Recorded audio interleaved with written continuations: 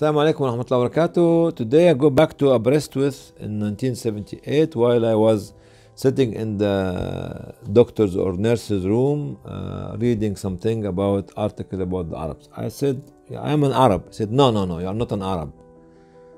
You are Egyptian. Don't call yourself Arab, please. Don't call yourself Arab. Don't call yourself Arab. I said, why? I tell you why. During that time, after 1973 war, the prices of petrol oil was booming, and there was a lot of money made by the Arab countries, especially the oil-producing countries. And a lot of young people came from those countries to UK, and they behaved very, very, very, very badly. First incident happened there is a young man who was picking up a girl from somewhere. This was all written in the newspaper. Picking up a girl from whatever it is, and he was going around enjoying themselves actually as friends, yani. They went to a shop in London and they wanted to buy something, and this was just soon before the shop was closed. And the man told them, sorry, you are going to close the shop. Said, no. The man was in a very proud statement, said, no, she has to finish shopping. Said, what do you mean? The time now is 5 o'clock or 6 o'clock, we have to close. Said, no, you stay and let her to and serve her. They did, but he told the Arab young man or the young man, okay, you have to pay the cost of the people staying behind to serve your wife or your girlfriend. I said, yes, I'll pay. I think he let everybody in the shop to stay behind till the young lady with him finished the shopping, and he paid the money for the clothes and the money for the workers who stayed behind. This is the first incident was on the newspaper. The second one was somebody who was very fond and married to some young girl and bought a big mansion or palace in London, and this palace was about 48 rooms. I don't know how much was it. Then there was a lot of statues made out of marble, and he was painting the private organs or sexual organs in the man and the woman with different color. And he made special rooms in the palace for the shoes. So you can imagine how many shoes he put for his wife and whatever you call it.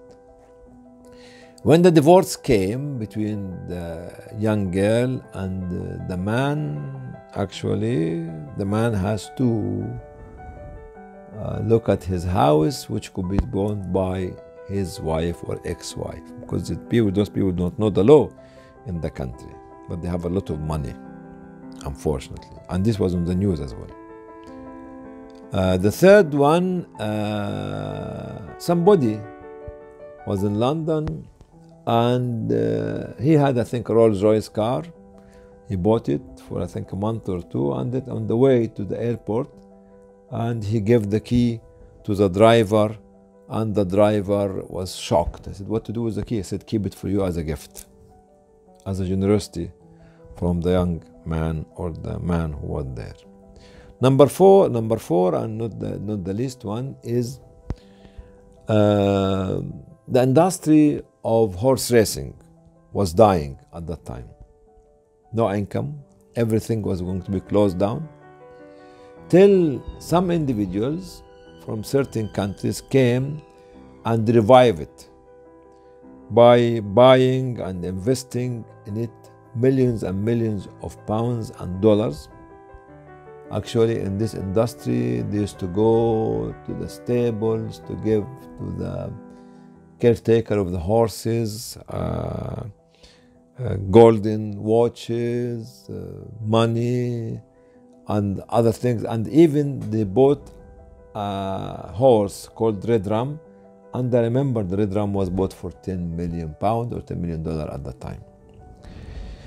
This is how the local people in UK, and this is how the newspaper were talking about the Arabs at the time in the late 70s. That's why one or actually or the nurses and the sisters with me in Bronglais Hospital said that don't say that you are Arab, say that you are Egyptian. Unfortunately, behavior like this does not represent the whole country on all the Arabs. It is just the few who are uneducated, ignorant, don't have ethical values, moral values and other in their life, and behaved badly like this to tarnish the rest of the Arabs in this area. Please, brothers and sisters, when you come to this country, remember that you are the ambassador of your country to this country. You are the ambassador of your religion. You are an ambassador of your values. You are an ambassador of your culture and history in this country, and behave well and don't follow those people as happened with this example which I given. Assalamu alaikum wa rahmatullahi wa barakatuh.